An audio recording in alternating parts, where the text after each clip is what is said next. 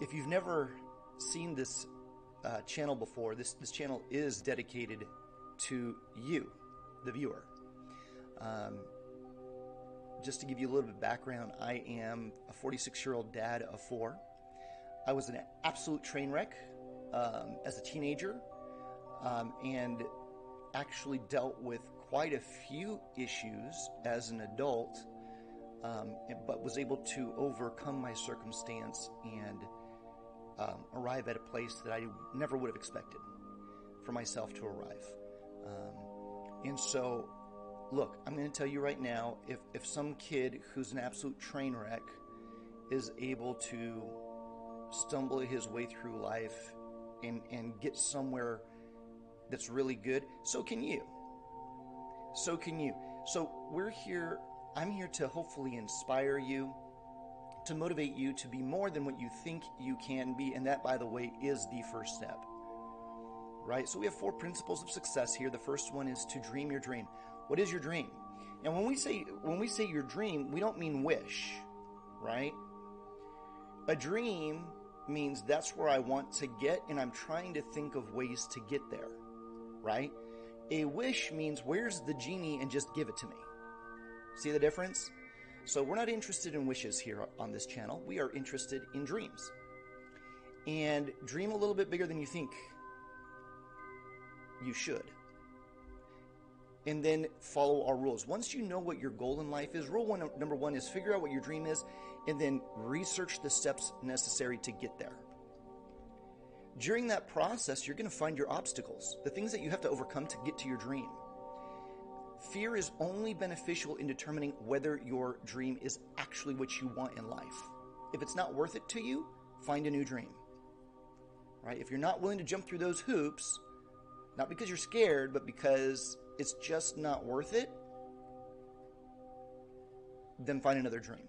But if you are stopping yourself because you know you want it, but you're just scared to try because you're afraid of failing, or you're afraid of a temporary defeat, or that it might take years and years and years, you can't do that.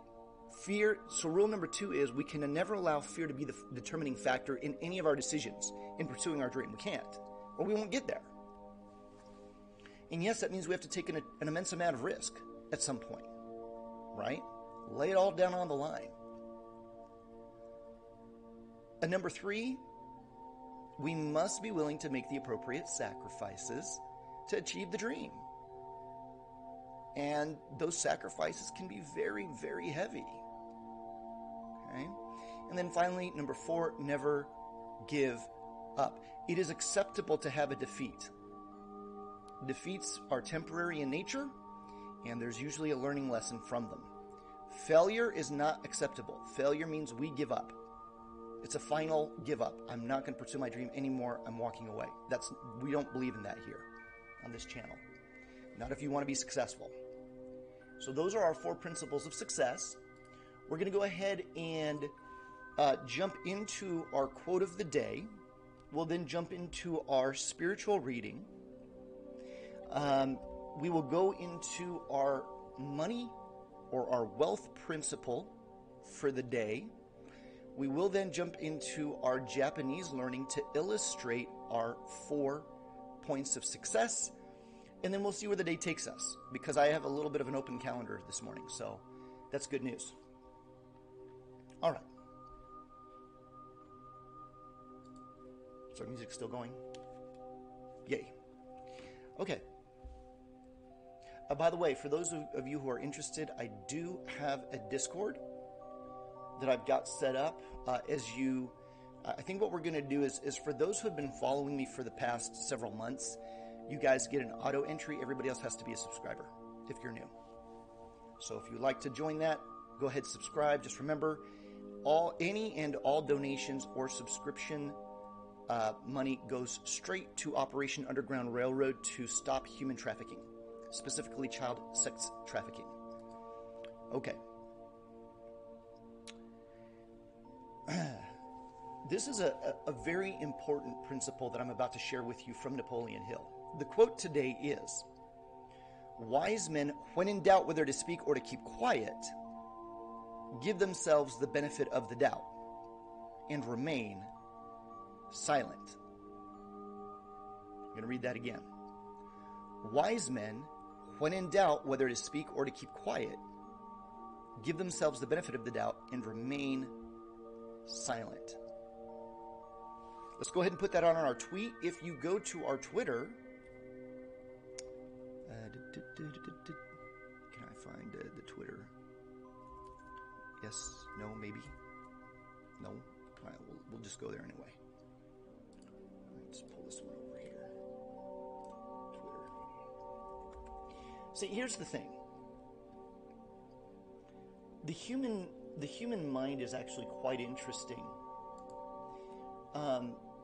The human mind does not like voids. Does not like the unknown.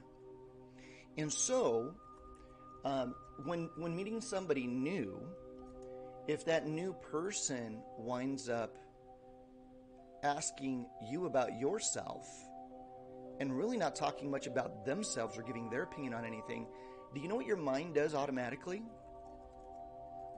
It actually assumes that they believe the same thing you do. That's what your mind does. And then guess what? If you think somebody's just like you, do you like them? Of course you do.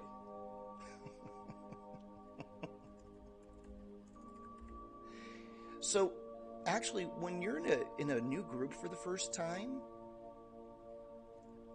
it is a very useful idea. This concept is to remain silent and ask other people questions and ask other people about their opinions. And keep your opinion to yourself unless asked.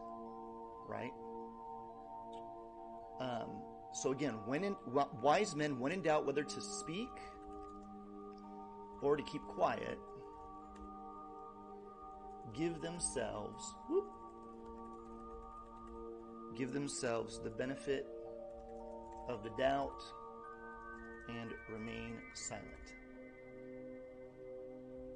I need to put quotes around that. So if you guys go to twitter.com/Occam, AKH the number 4M, and you follow me, you will get the quote of the day tweeted out to you.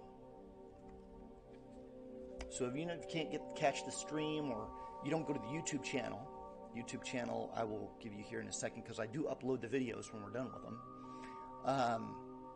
You can always get the tweet and at least get the thought of the day. Okay. But by the way, the other reason that you don't want that wise people keep their mouths shut is if they're not sure that their contribution is accurate or useful or beneficial,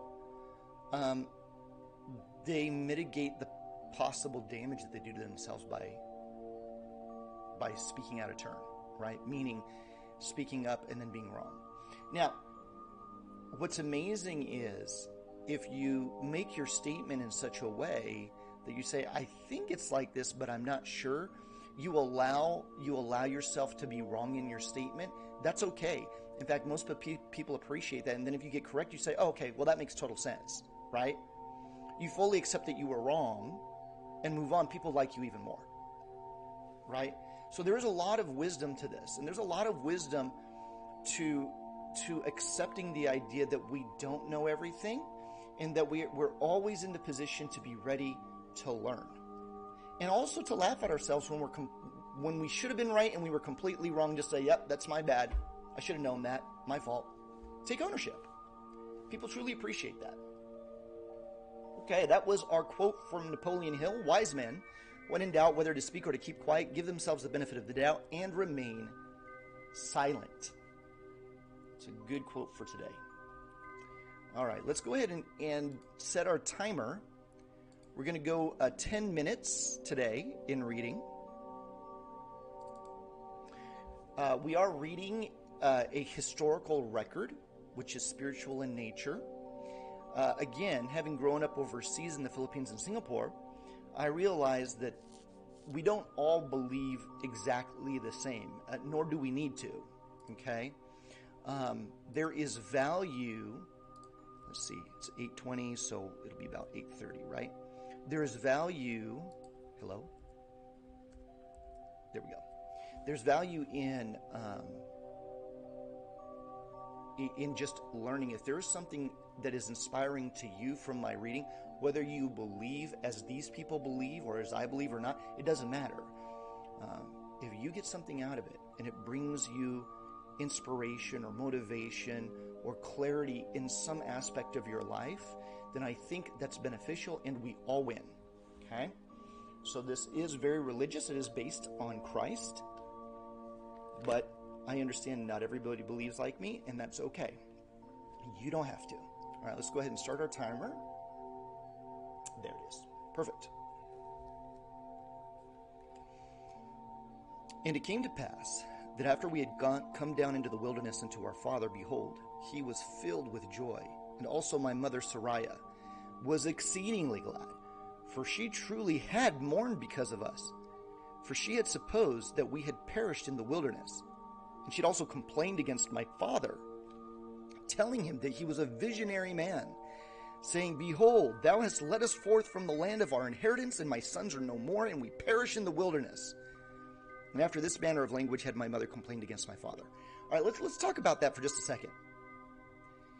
The whole idea of being a prophet or a person who receives communication from deity, whoever you believe deity to be, is an extremely difficult position to be in.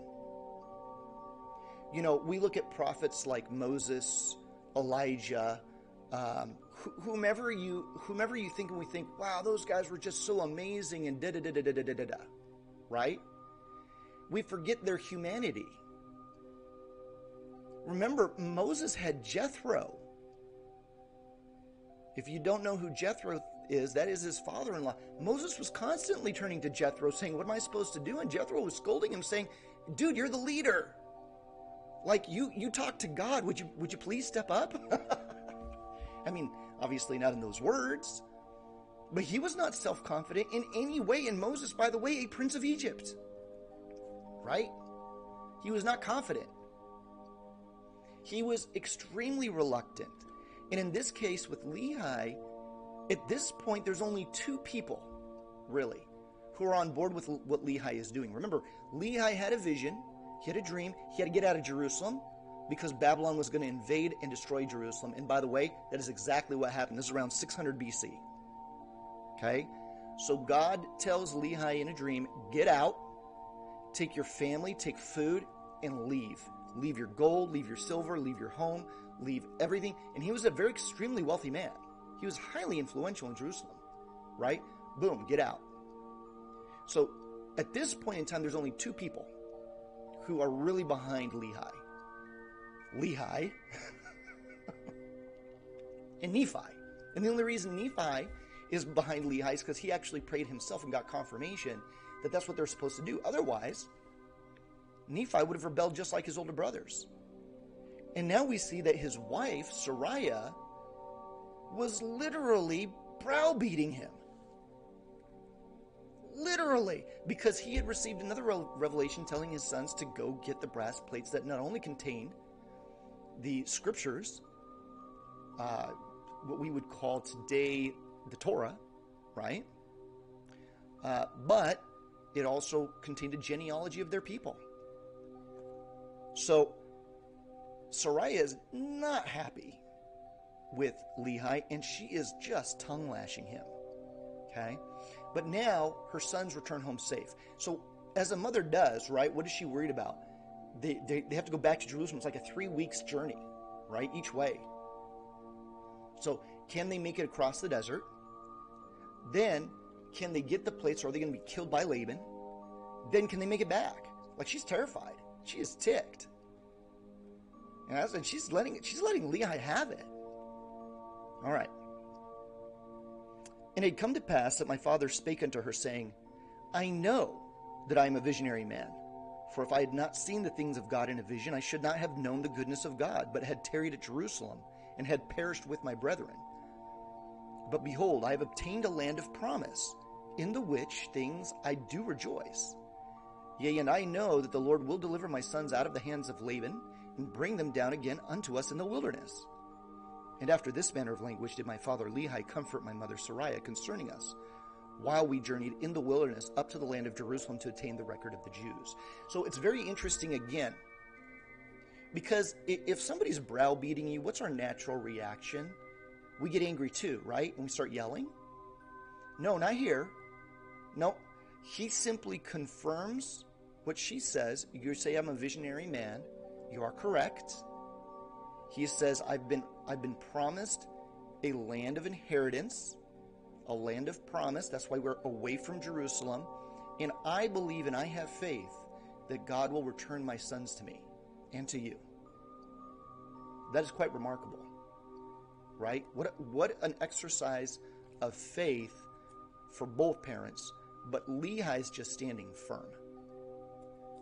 But make no mistake about it, I am pretty darn sure that somewhere along the way, he's probably on his knees saying, please, please, please let them come back. Right? Do not let this go wrong. All right. And when we had returned to the tent of my father, behold, their joy was full, and my mother was comforted. And she spake, saying, now I know of a surety that the Lord has commanded my husband to flee into the wilderness. Yet I also know of a surety that the Lord has protected my sons and delivered them out of the hands of Laban, and given them power whereby they could accomplish the things which the Lord has commanded them to do. And after this manner of language did she speak. So listen, they've been out of Jerusalem for several months. And it is only now that Sariah believes that they are where they're supposed to be and that God is leading them. I mean, think about it. Up to that point, she thought her husband was a freaking nutcase, right? That's what she's thinking until that moment.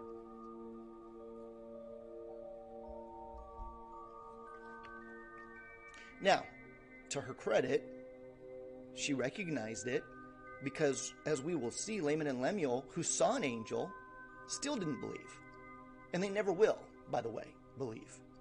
So to Sariah's credit, for as much as she was browbeating her husband, when Heavenly Father protected her children and brought them back home as promised, she immediately recognized the hand of the Lord and was thankful for it and acknowledged that Lehi was indeed a prophet.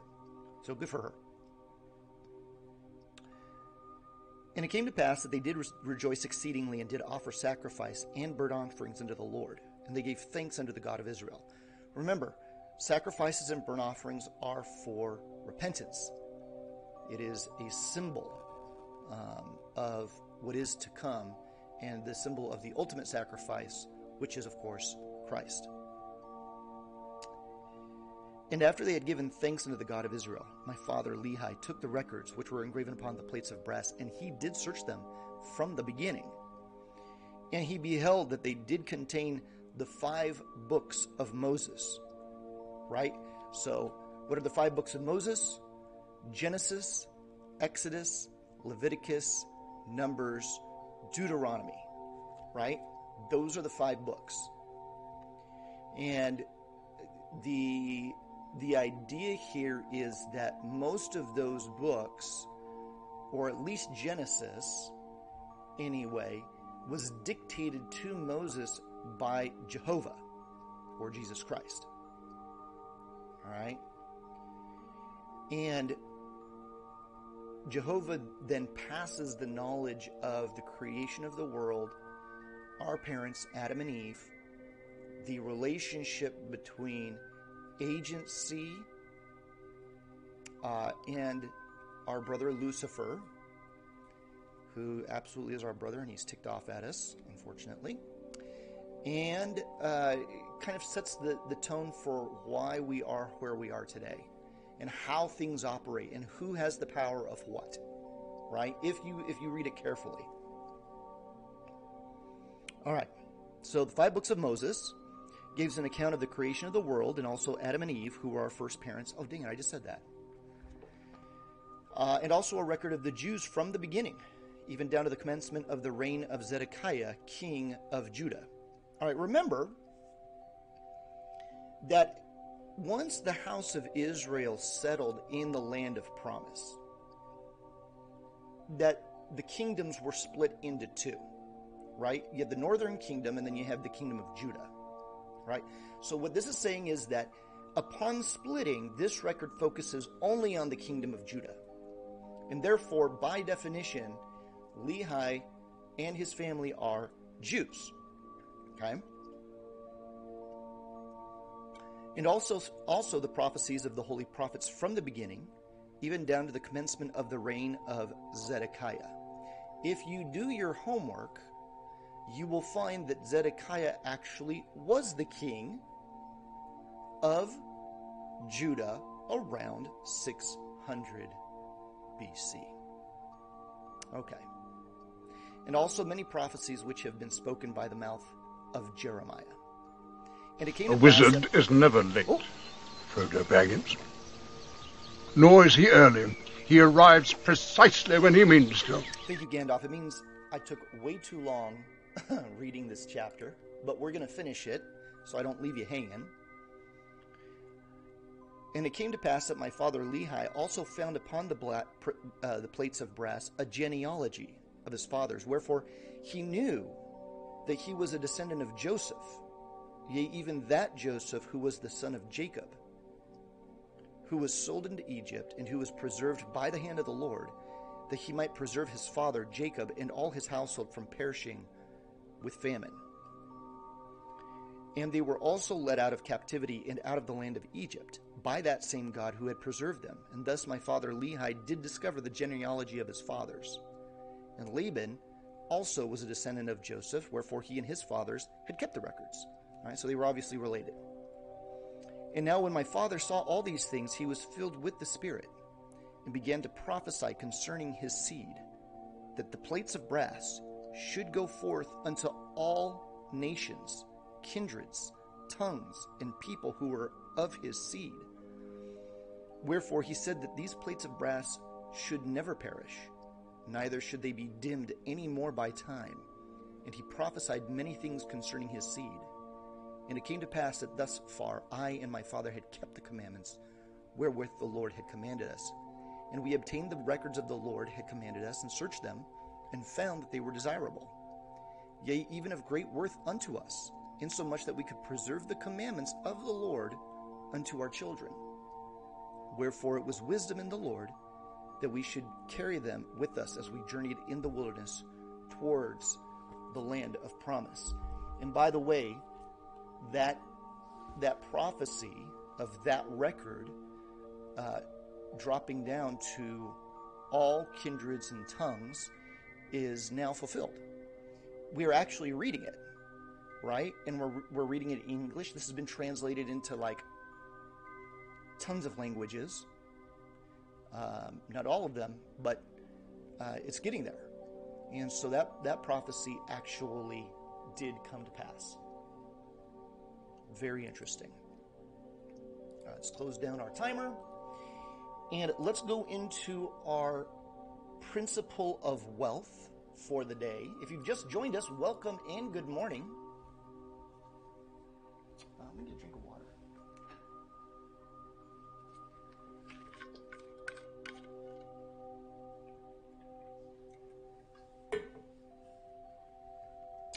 We've done our inspirational quote for the day. We've done our spiritual reading. We're now going into Money Monday, and this is a small wealth principle that I share with you. I am a so-called expert in this field, I guess you could say. And so I just share it with you, a food for thought. And today's money principle comes from a man who I think is quite fascinating.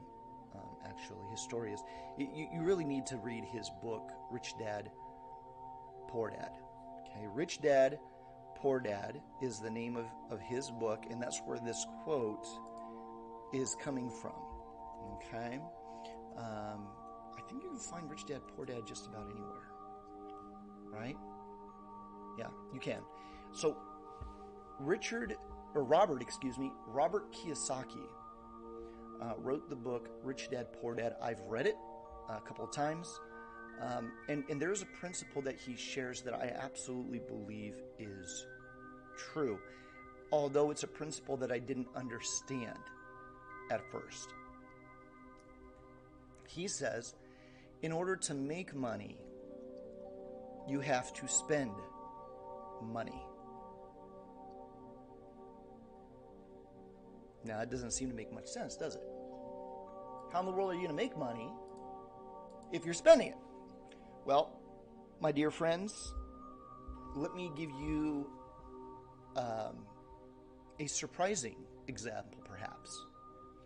So, if you are going to college or plan to go to college, guess what you're doing? You're spending money in order to make money. Think about it. You are paying the college tuition, you're paying to live there, you're paying to eat, and you're doing this for 4 or 5 years. In fact, you're spending quite a lot of money. And in return, you are gaining the knowledge necessary to become an employee, correct? And by becoming an expert, or not an expert, well, I guess you could say an expert. Usually when you graduate from college, you know more about your field than most people across the nation, right? So we'll call you an expert. You graduate being an expert in your field, and you're then employable in that field. You may not be a master of that field, but you're certainly more knowledgeable than most of the people in the world about that topic. And then you will be compensated for that knowledge and the application of that knowledge, correct? So if I'm a doctor or I'm a surgeon, I might be $500,000 in debt because I've gone through 12 to 15 years of school, right? But because of that, I have knowledge that most people do not have, and I can now charge quite a substantial sum for my services, correct? So the idea is, to make money, you got to spend money. Let's look at this from a business application, okay? Let's start small, okay? If I want to start and by the way, I know a person who actually makes about $100,000 a year doing this, so don't laugh. If you want to start a business scooping dog poop in your neighborhood, what do you have to do? Right? Well, you got to put money into it. So you've got to buy your equipment, which isn't going to be too much, but some kind of dog pooper scooper, right? You're going to have to buy poop bags. And then probably most importantly, you've got to figure a way to get the word out in the neighborhood that you're doing this. And if you would like an idea for free, because I love success, right? I don't think that success should be hoarded, right? We can all be successful, and sharing knowledge helps.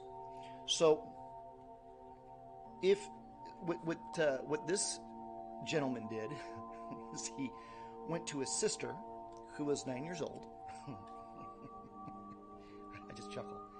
And he had her draw in crayon a picture that said, I can scoop your dog's poop for whatever it was, $20 a month, whatever it was.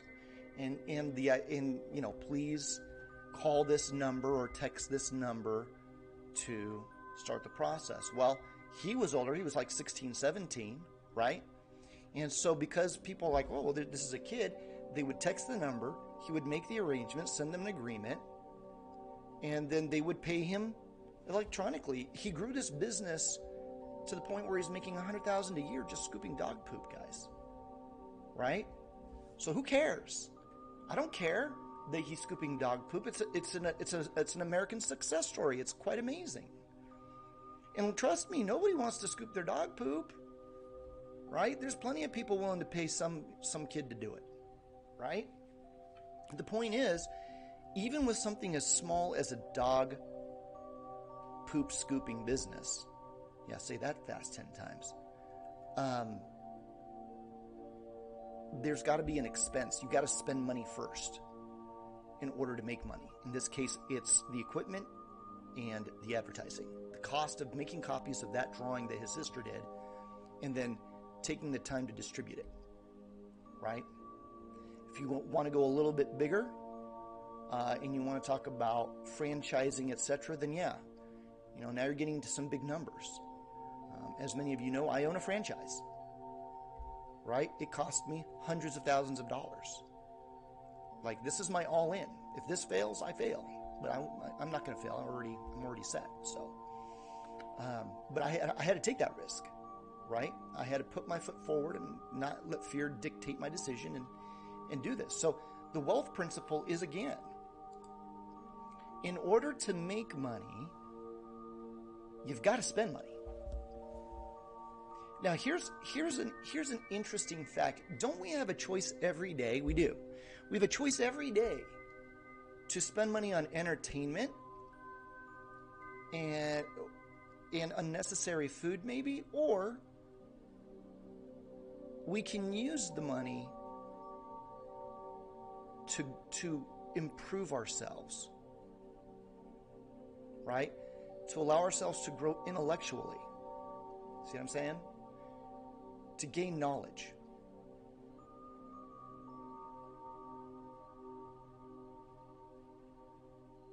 Okay? Just think about that. All right. That is our Money Monday. Okay. Let's go ahead and now go into our application of our 4 principles of success.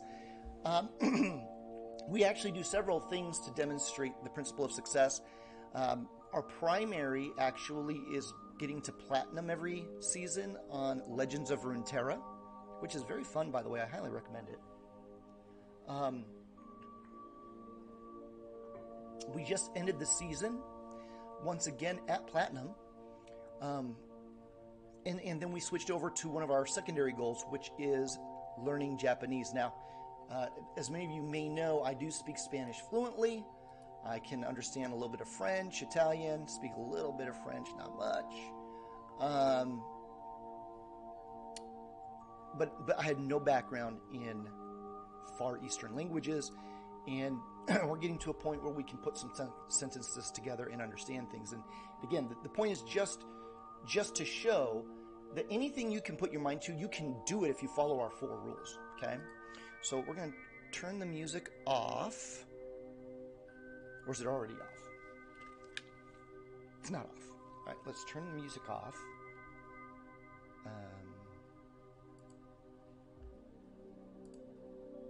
I have to find it.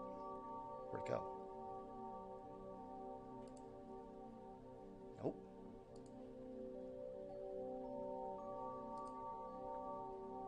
Yes. There we go. Okay, good. All right, and I'm going to keep the headphones on now because I will need to hear the Japanese prompts. All right, where did I put it? Over here? Here we go. And we're going to change our view. There we go. There we go. Okay. So, as you can see, we've done quite a few modules. Okay, we're almost to the end of section 2. So we've learned quite a bit, and we're learning more all the time. And this is not easy, by the way. This is completely foreign. And so every Monday, my goal is to review every single module that I've learned. Okay? And we'll do that for a few minutes here. And then maybe we'll have some fun. I don't know. We'll see where it goes. Okay, so this is your introduction to hiragana, all right, which is one form of Japanese writing. And this is just association, sounds with symbols, all right? So this is na. Na. This is n. N. This is i. I. This is ro. Ro. This is ku. Ku. You just have to know the association. That's it. I highly recommend Duolingo, by the way. Chi. This is the symbol for chi. Okay, so I, い、 ni, に、 chi. ち、 There we go. な、 Na. Na again. Here it is, because we know this is ku, ro, na, n. な、お、 O. O again. I, ku, o, ro. お、 7 should be nana, which is right here. 7、 There it is. 7、 7. Red. This should be aka. 赤、 It is. 赤、 So that's red. And for the third time, they really want Aka. us to know that. 7 is nana. 7、い、 I. That's sun. Right there. Right there. 3、 Sun. 3、 Sun. 3. 3 sun for the third time. Oh, wait. Yep. Not yet. 1、 Ichi is 1. 1 ichi. 1 Ichi. ichi. Okay. So the point is that, yay, we did it. Okay, I don't want to quit that. Oh, okay, whatever. All right, the point is that we can do anything we set our mind to if we follow the 4 principles of success, right? That's it. We can do it. All right. I'm going to continue to do this for a little bit, and then we will call it a morning. And I'll be uploading this to YouTube.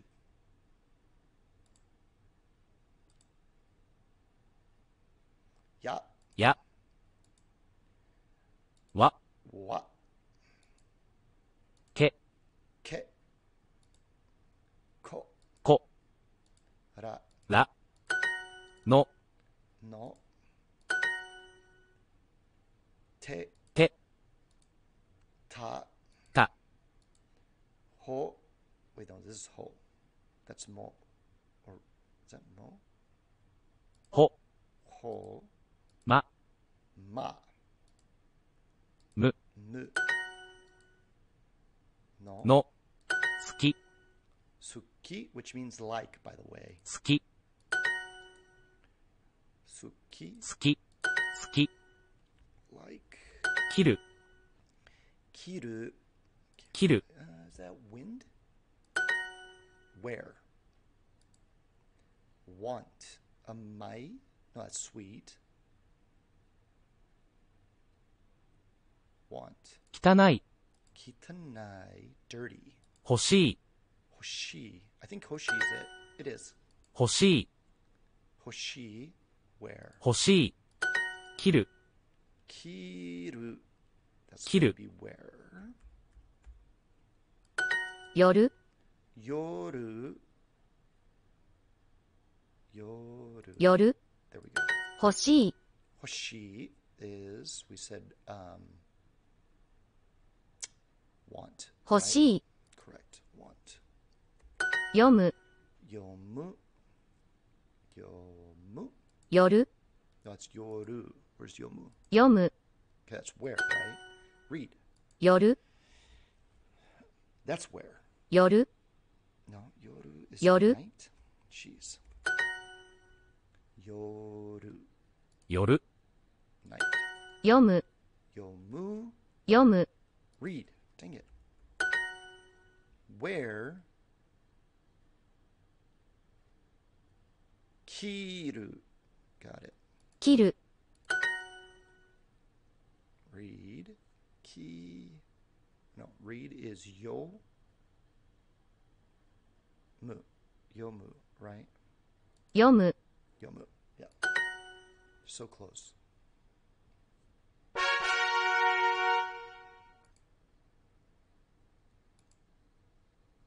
Okay. So I think we're going to call it good for today, guys. I hope you've enjoyed the stream. I hope you've enjoyed the readings. the motivational quotes. I am usually available Monday through Friday around 8:30ish a.m. Arizona Standard Time. And so feel free to join me anytime. I am also uploading this to my YouTube channel. In fact, let me go to my YouTube channel so I can tell you what that link is. I'm going to link that on my page too. Hold on. Where's my channel?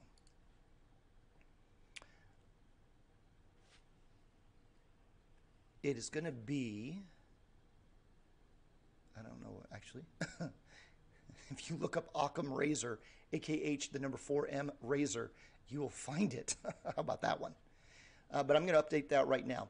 And so if you've joined me today, thank you so much for joining me, for taking some time out of your day.